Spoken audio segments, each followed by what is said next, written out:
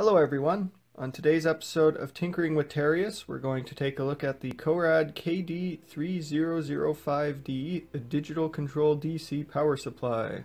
So as you can see, the power supply is pretty normal. We've got the voltage on top, the amperage below it, overcurrent protection, constant current light, constant voltage light, and the lock light. Now the lock function makes it so that you can't adjust the voltage or current. It locks out the knobs on the front. So we got some rotary encoders by the sound of it.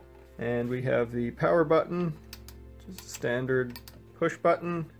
So we have the positive port, the negative port, and the ground port. Positive, of course, is going to be where any positive voltage comes from. Negative is going to be similar to ground. However, this is a floating ground, so it is not connected directly to the earth connection of your power cable. This is an earthed ground, so this one connects directly through all the way out to the ground pin of the power cable. So on the back, like in the unboxing video, it has the power switch. If you're using Euro power, you will have it at 220. If you're using North American power, you will be at 110. And then it has the rating for the fuses. I have plugged a power cable into this already, and honestly, I'm not a big fan of the connection. It's not super tight, it's a little bit loose. I'll show you that in a second here. But down here we have the fuse. So the fuse is just this little tray here. There's a little notch there that you can get a screwdriver in. I couldn't get it out with my thumbnails, but they're fairly short. It's a standard glass fuse there. I suppose you could probably swap it out to a high rupture capacity fuse if you want, but it comes with a spare fuse. So that is a huge bonus. Is a F5 AL250 volt fuse. It clamps the fuse in like this on the plastic piece. And then inside you actually have the contacts for the fuse. So it's externally isolated from the rest of the stuff. I don't know how well that would contain an explosion if the fuse popped, but all in all it seems pretty decent, and it is in there very snugly, so it seems nice enough. On the back it has the standard warning. There are no operation serviceable components inside, and do not remove covers. Refer servicing to qualified professionals or personnel. And for anybody curious, this is the power cable that came with it. It's a standard 10 amp 250 volt power cable, just like you would find in any computer. There's the ratings on it. It's a fairly short cable, it's only about 4 feet long, so the power connector isn't all that great. You can see, hopefully there, it does not go in all the way. So in most PC power supplies that would go in completely and it would be fairly firm, but this one you can see there's actually a substantial amount of wobble to it, and that is the maximum it goes in. I cannot push that in any further. Wish it was a little bit snugger because that doesn't fill me with too much confidence. So these are the Alligator banana plugs it comes with, and they're pretty terrible. See, the plastic casing on the red lead is actually broken slightly. Doesn't look like it is on the black one, but the red one is definitely cracked.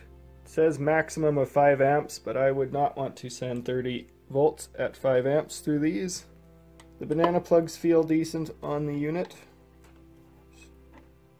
Nice gripping amount in there.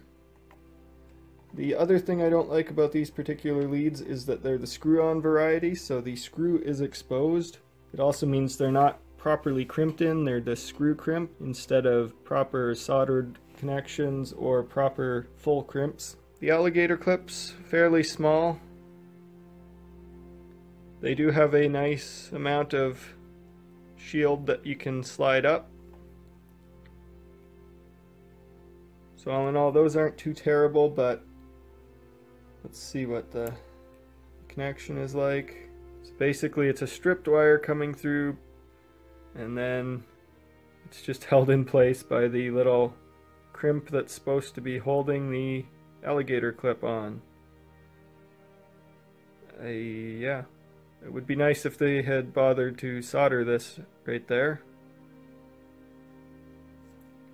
Not the greatest connection in the world. And yes, exact same on the positive plug. Very corroded, as you would expect from all of that exposed copper without any solder or anything to protect it. The first thing I would recommend is investing in a decent pair of Alligator clip probes. And we are going to check the voltages using these two meters so that we can average it out if they're wildly different. I just have some Alligator clip probes and some regular probes, and they are tied together. We are going to clip on the Alligator leads from the power supply. And I do realize this is a fairly janky setup and not ideal. So they're both currently in agreement that this is 0 volts. Now we're going to turn on the power supply. You can see nothing's happening. You have to actually press the button to start increasing or decreasing anything on the screen. It's the same thing with the current. Out of the box, this was set at 5 amps and 31 volts. Don't just plug it randomly into a circuit or anything. Make sure you turn it on first and lower the voltage down so that you don't toast whatever you have. But you can see with this set at 0 volts, it's in constant voltage mode. There's 0 amps coming through. The meters are reading negative 0.72. We're going to go up to 1 volt. Okay, there's a fair difference in the readings between the two. Oops. 2 volts. And we'll go through all of the volts here.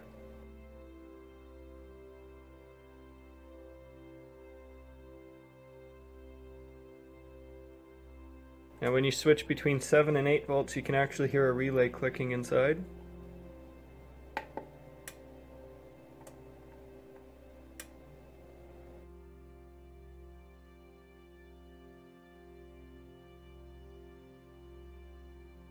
Between 14 and 15 there's another relay. Now because this is a rotary encoder, it is possible to occasionally jump 2 or 3 digits by accident, so be careful.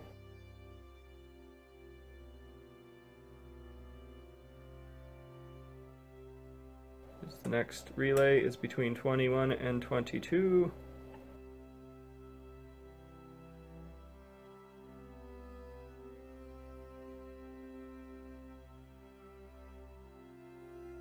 And it goes up to 31 volts. Let's see what goes on when we go 1 millivolt. So the lowest scale that my Neotech and TAClife meter can do is millivolts.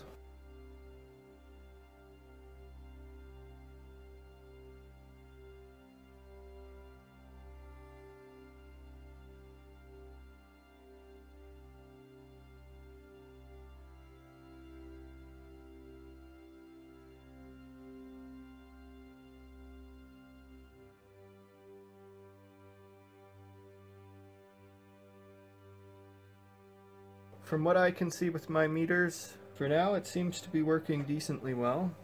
Unfortunately, I don't have a dummy load, so I don't have anything I can really test the constant current with. So right now I have the current set at 1 amp, the voltage at 0. We're going to connect this little LED, and we're going to start turning up the voltage. 1 volt, no light. 2 volts, light. 3 volts, dead LED. But if we come in here to the current and we reduce that, we can put it down at something like 20 milliamps. Now when we increase the voltage, doesn't matter how high we turn the voltage, it's going to be locked in constant current. So it's only ever going to draw 2.3 volts. That is an extremely handy thing to have. I highly recommend always setting the amperage first, otherwise, as you can see, you can easily burn out components. And so you can find out what the actual running voltage of it is relatively well. It's not going to be 100% accurate there. This is a blue LED.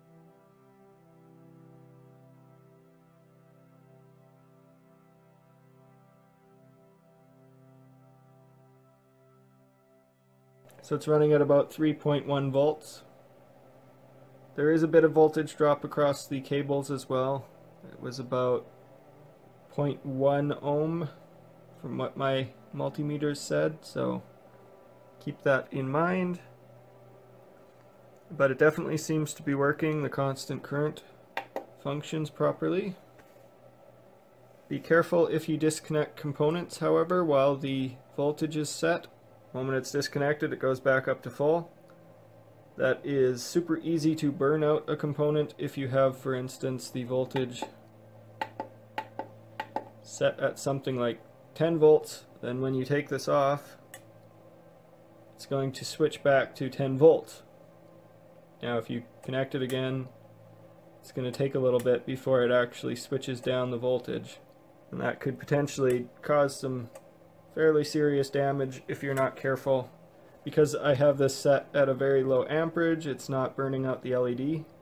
But if you had that set at 1 amp, it would have instantly killed the LED. So it works very well. The only thing left to do is to open it up, I suppose. Now I'm not going to mess around with anything inside. I'm just going to take the case off so you can see what's on the inside, and I might look and see what the fan is. Before we open this up, of course, don't open it if you don't have to. I'm opening mine so that you don't have to, theoretically. There are capacitors in here that could be of a very dangerous voltage. So I was hoping we'd be able to see some information on the fan, but you can see the fan is completely isolated. I don't even see where the power connector is coming out. So this is a 63 volt 6800 microfarad capacitor. That is a very, very beefy capacitor. It's guaranteed to still have charge in it. There's probably a resistor across it to discharge it when it loses power, but don't mess around with that one. We got a little chip in there. It looks like it's a TP41C. This resistor, of course, which is yellow, purple, red, gold. In the back there's a few chips. Those are connected to this plate. And then of course the fan is blowing directly across that. All of the connections are stuck in. Other side of the transformer, so you got the mains coming into the transformer. It looks like these are the two relays that we can hear clicking when I was going up and down in voltage. I mean, it looks very clean inside. It's actually substantially more impressive than I was assuming it would be. Got our current shunt coil, some more resistors. This one looks like it is brown, black, black, gold. This one looks like it's red, black, brown, gold. Quite a bit of beefed up solder on the back of the circuit board here. Whether that is just from reflow or not, I'm not sure. It does look like it might have been added to handle the extra current. So the big capacitor is a Rubicon cap, so that's not terrible. The little capacitor doesn't say. Very heavy duty coil on the transformer. Crimped ground connectors, and they are screwed onto the casing directly. So very good quality. I'm actually very impressed. Seeing as it's not certified or anything, I was sure it was going to be some janky stuff going on in here, but this seems actually really well done.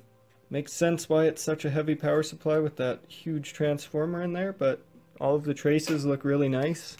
They're really thick on the power board. Anyway, I'm going to put this back together now. I hope you enjoyed this video. If you did enjoy this video and you want to see more videos, then be sure to give it a big thumbs up, and also make sure to subscribe to the channel. If you feel like it, definitely share it with your friends. Maybe if you know somebody who's looking for a benchtop power supply and they're not sure which ones to get, this video might help them out. If you have any questions or comments, be sure to leave them in the section below, or you can email them to me or tweet them to me. I try to answer every single comment that I get and every email and tweet that I get as well. Thank you for watching. I hope you have a wonderful day.